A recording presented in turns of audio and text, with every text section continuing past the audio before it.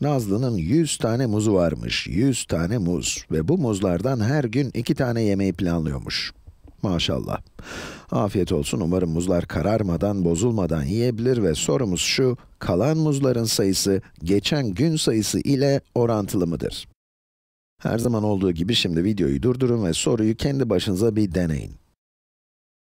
Sorunun ilginç olan tarafı şu, Nazlı'nın yediği muzların değil de kalan yiyeceği muzların sayısının geçen gün sayısına orantılı olup olmadığını sorması.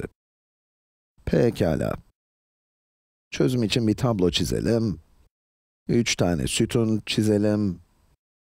Birinci sütuna geçen gün sayısını yazalım. Geçen gün sayısı. Ortadaki sütuna Nazlı'nın elinde kalan yiyeceği muz sayısını yazalım. Evet, kalan muz sayısı diyelim. Sondaki sütuna ise bu ikisi arasındaki oranı yazacağız. Bu ikisi arasındaki ilişkinin orantılı bir ilişki olması için aralarındaki oranın sabit olması gerekiyor. Hemen yazalım. İkinci sütun yani kalan muz sayısı bölü birinci sütun yani geçen gün sayısı.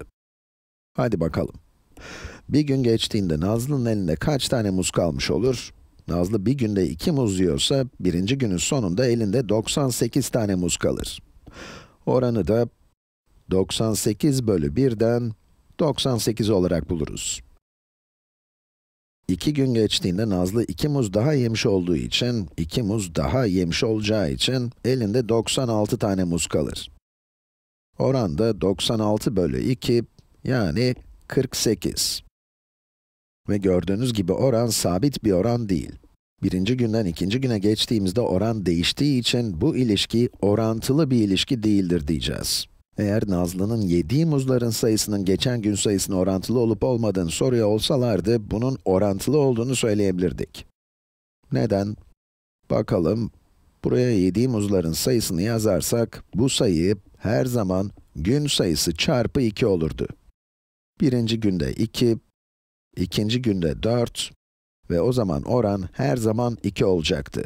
Ama soru bize bunu değil de kalan muz sayısının geçen gün sayısına oranını soruyor. O da orantılı değil.